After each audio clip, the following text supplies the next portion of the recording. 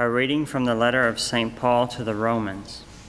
Brothers and sisters, Abraham did not doubt God's promise in unbelief. Rather, he was empowered by faith and gave glory to God, and was fully convinced that what God had promised he was also able to do. That is why it was credited to him as righteousness. But it was not for him alone that it was written, that it was credited to him. It was also for us, to whom it will be credited, who believe in the one who raised Jesus our Lord from the dead, who was handed over for our transgressions and was raised for our justification. Verbum Domini.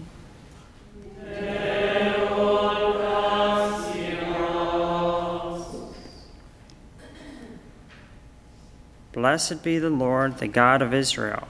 He has come to his people. Blessed be the Lord, the God of Israel. He has come to his people. He has come to his people and set them free. He has raised up for us a mighty Savior, born of the house of his servant David. Blessed be the Lord, the God of Israel. He has come to his people. Through his holy prophets he promised of old that he would save us from our enemies, from the hands of all who hate us. He promised to show mercy to our fathers and to remember his holy covenant. Blessed be the Lord, the God of Israel. He has come to his people. This was the oath he swore to our father Abraham, to set us free from the hands of our enemies, free to worship him without fear, holy and righteous in his sight, all the days of our life.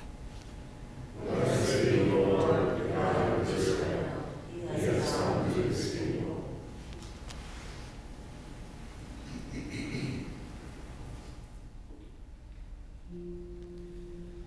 Alleluia, alleluia, alleluia. Alleluia, alleluia, alleluia.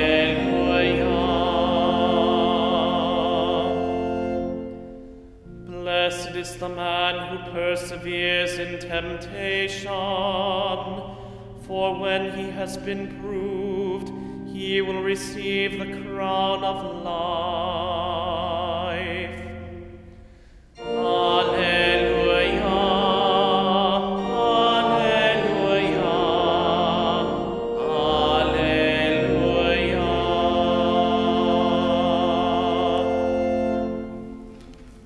Dominus vobiscum. Et cum spiritu tuo. Lectio Sancto Evangelii secundum Lucam. Gloria tibi, Domine. Someone in the crowd said to Jesus, "Teacher, tell my brother to share the inheritance with me." He replied to him, "Friend, who appointed me as your judge and arbitrator?"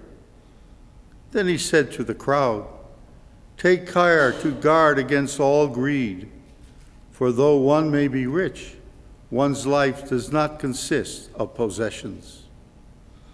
Then he told them a parable. There was a rich man whose land produced a bountiful harvest. He asked himself, "What shall I do? For I do not have space to store my harvest." And he said, "This is what I shall do. I shall tear down my barns and build larger ones. There I shall store all my grain and other goods, and I shall say to myself, 'Now as for you, you have so many good things stored up for many years. Rest, eat, drink, and be merry.' But God said to him, 'You fool, this night your life will be demanded of you. And the things you have prepared, to whom will they belong?' Thus will it be for the one who stores up treasure for himself, but is not rich in what matters to God.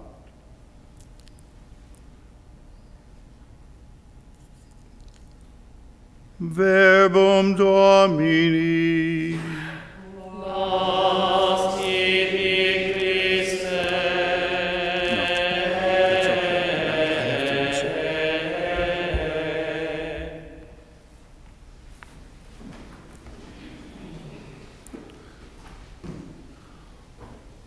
We have just heard our Lord tell us, one's life does not consist of possessions.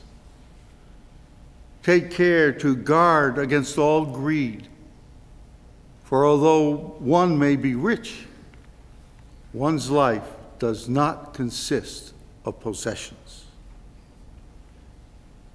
So then, what does one life consist of? Well, most of us spend the better part of our life trying to make our life better. We plan for our vacation, our retirement. We struggle to save for our grandchildren's education or to buy that new house. In fact, we spend our whole life preparing for a better tomorrow. Now, of all the important events that our life does consist of, there is one event, the most important event of all, that we probably do not prepare for as well as we should. What happens after our earthly life has ended?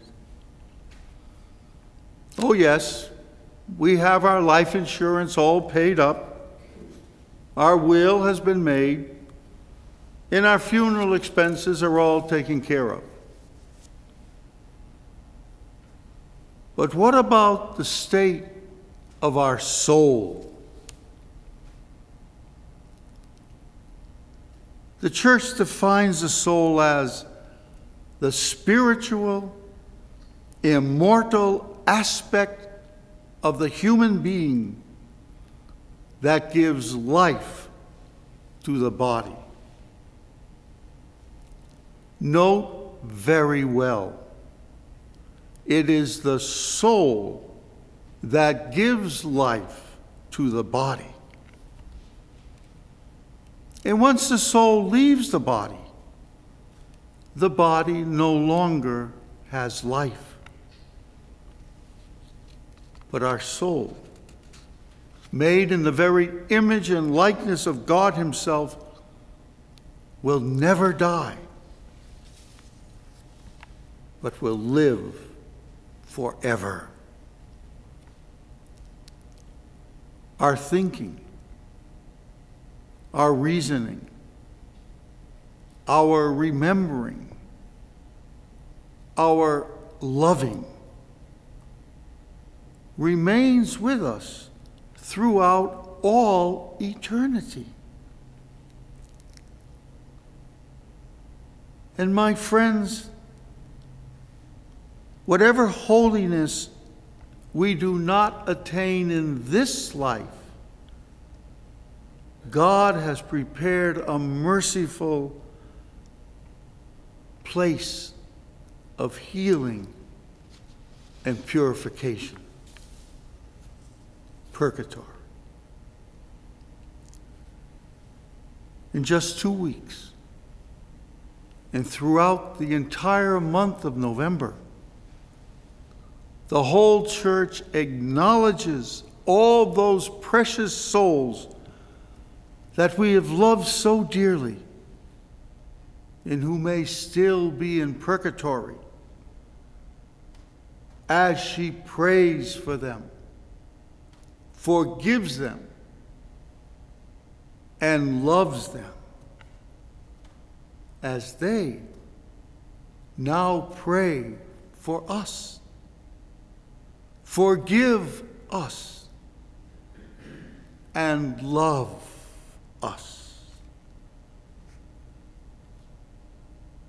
And so let us give comfort, do penance, and above all, have masses celebrated for all the souls in purgatory, especially those who have no one to pray for them.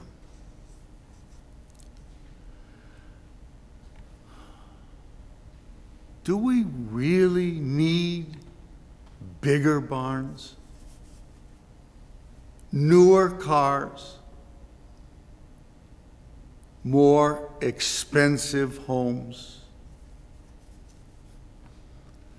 And then, before we even know it, our day comes,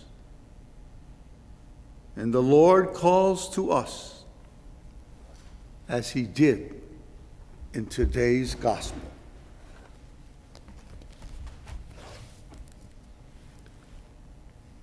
There was a rich man whose land produced a bountiful harvest. And he asked himself, "What shall I do? For I do not have the space to store my harvest." And he said, "This is what I shall do. I shall tear down my barns and build larger ones. And there I shall store all my grain and other goods. And I shall say to myself, you have so many good things stored up for many years. Rest, eat, drink, and be merry." But God said to him, "You fool, this night your life will be demanded of you, and the things you have prepared, to whom will they belong?"